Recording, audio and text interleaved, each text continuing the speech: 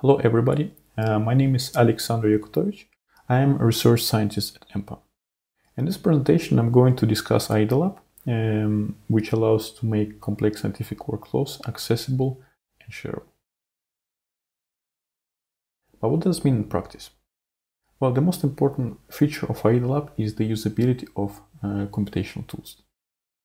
AiiDAlab combines Jupyter notebooks that are facing the user with AiiDA word chains and makes them accessible. At the same time, AiiDAlab, since it is based on AiiDA, has all the nice features of AiiDA. So AiiDA provides the infrastructure to define complex workflows with advanced error handling. At the same time, AiiDA is coming with the automated, robust and scalable engine to run those workflows. Also, AiiDA is a data management tool, because whatever calculation you run with AiiDA will take care of recording those data and make sure to also keep the data provenance. So essentially it makes the stored data interoperable and queryable automatically. On the right side you see an example of such an application, a Quantum ESPRESSO application, where we can actually directly access the results of the band structure calculation and display it right in front of us.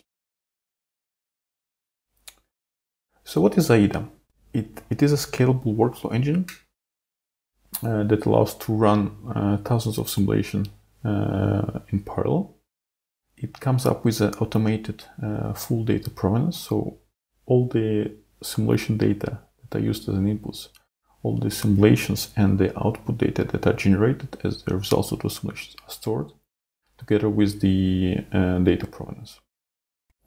At the same time, it comes in with built-in support for high-performance computing, and it provides a flexible plugin system.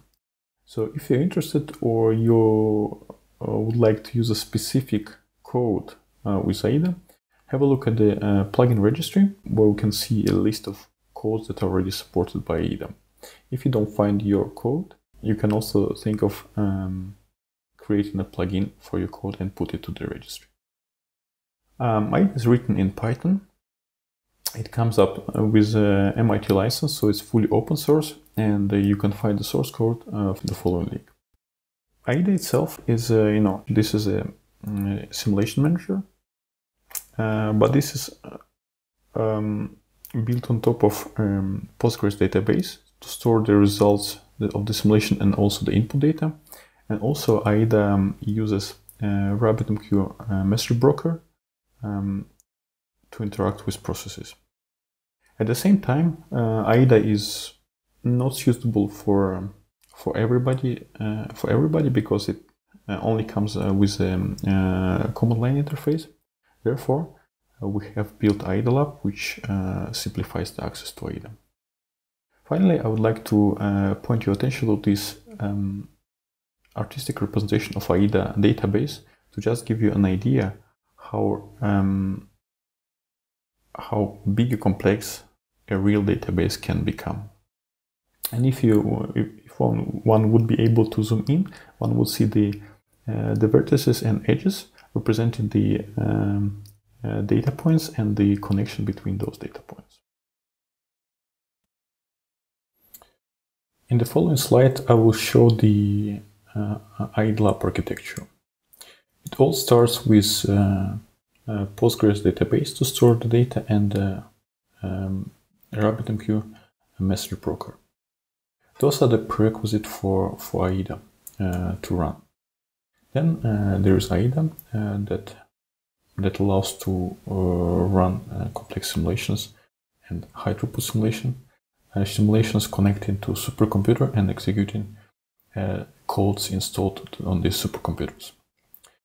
Then we have automated word chains that interface to Jupyter notebooks, that together provides an easy interface for user to run complex simulations.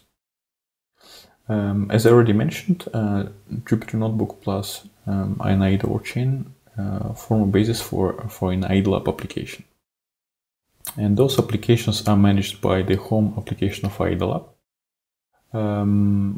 which does not only show the installed ones, but also contains the app registry, where you can select application for your needs and install it on your AiiDAlab instance. This is all run within a Docker container, so every user has the whole software stack for them that runs inside the Docker container. Here what I'm showing is one user setup. If AiiDAlab runs in the web server, then we provide multi-user access managed by Jupyter Hub. Jupyter Hub is a proxy that sends logged in user to their dedicated container. Essentially, every user will have their own container that is completely independent from all the others. And that's how the complete architecture of AiiDAlab looks like. All right. Before actually showing the real applications, I would like to emphasize also the fact that AiiDAlab does not only provide an easy way to run simulations, but the application that you will see further in the slides are relatively easy to build. Thanks to the integration with Jupyter Notebook and App Mode, the source code of the Python source code that one typically puts into Jupyter Notebook can be hidden, leaving us only with the output, which acts as a front end. Basic functionalities are already implemented and provided in Empa widget library and also in the AiiDAlab base widget library that are developed by us. So in this example, we have a structure manager that allows to upload a structure using different resources. It also provides some editors. If an editor is not present in the standard library, you can build your own. It's relatively easy to do. And then all these things can be combined and reused in the applications. Actually, this exact tool will be reused in all the applications that I'm going to show further. The rest of the presentation will be dedicated to examples of AiiDAlab applications. So I will show three. First one will be Empa on surface chemistry app to study molecules on surfaces. The second one will be Quantum ESPRESSO application to run Quantum ESPRESSO simulations. And the last one will be SSSP Pseudopotential toolkit app. A surface chemistry app was developed by Empa and is meant to provide experimental scientists with an easy-to-use interface to run complex simulations to study molecules on surface. In this specific example, we put structure as a smiles string into the form. Then we generate the molecule. Once this is done, we provide a slab builder that is able to put slab under the molecule. So that's how it looks like. Here we put gold 111 under benzene molecule. Then once we're happy with the molecule, we can select a few parameters to run the simulation, and then we submit it. Once the simulation is completed, it will be present in the search database. There is a dedicated notebook that's called search. If you click on this, you will see all the optimized structure that are present in user's database. In addition to that, user can submit extra simulation for an optimized structure. And then those extra simulations will appear in the extra column. For example, for this specific case, we have run a STM simulation for the benzene molecule on gold 111 substrate. And those are the results of such simulations. So you can basically compare the experimental STM images and simulated STM images to understand whether your guess for the molecular structure is correct. The next example is Quantum ESPRESSO application. We import structure using Optimate importer. Optimate is a consortium which developed a protocol that allows to connect to different structure database and extract the structures from there. So we'll pick up silicon oxide. So here, as you can see, we selected silicon and oxide. And then we just pull the structure from the database. So here's the structure. Then again, we can do modifications if we want to. Once we're happy with the result, we can confirm the structure, select the properties that we would like to simulate. It can be, structure optimization if we want to do that. We can also make sure that structure is magnetic or non-magnetic. If it's insulator or metal, we can decide whether to compute band structure or not. We can also compute density of states, again, if we want to. We can also select the protocol, which essentially means the quality of simulation, which range from fast to precise.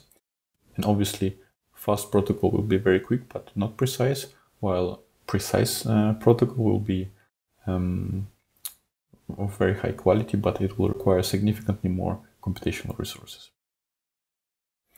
Then once this simulation is submitted, we can actually follow the output of Quantum ESPRESSO online.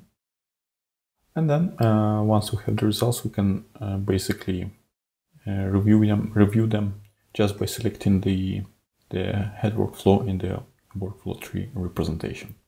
In this specific case, we see the band structure and density of states of silicon oxide. The last application I'm going to talk about is Pseudopotential toolbox. This one allows to generate pseudopotentials for plane wave codes and also test them against the results of full electron code. On the right side, you have an interface that allows to create pseudopotential, which will be then downloaded as a single file. The result can then be uploaded into the quality verification notebook. And then once the simulation is submitted, user can actually see the comparison of the results against the PN2K full electron code. So here we're showing the results of titanium. The first three ones are just different crystal structures of titanium compared to the full electron results. And the other ones are the oxides of titanium in different states. So as you can see, here the results are pretty good. If we're interested, we can also plot the results for a specific pseudopotential and compare with the other one.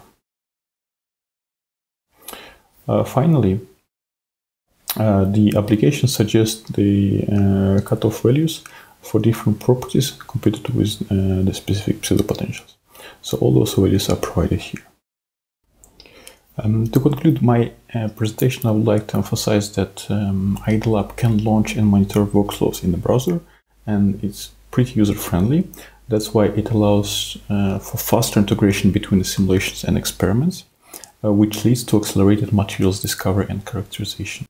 AiiDAlab has powerful apps available for DFT simulations, such as band structure simulation, dose, geometry optimization, etc., and for pseudopotential generation and testing. Finally, for those who are interested, we'll provide a few links here that you can check and see if AiiDAlab actually fits your needs. Alright, so I would like to conclude my presentation by acknowledging all the people who contributed to AiiDAlab and to AiiDA project. And yeah, a lot of work and thoughts were put into development of this project. And finally, I would like to acknowledge the funding agencies and of course you for your kind attention. Thank you very much.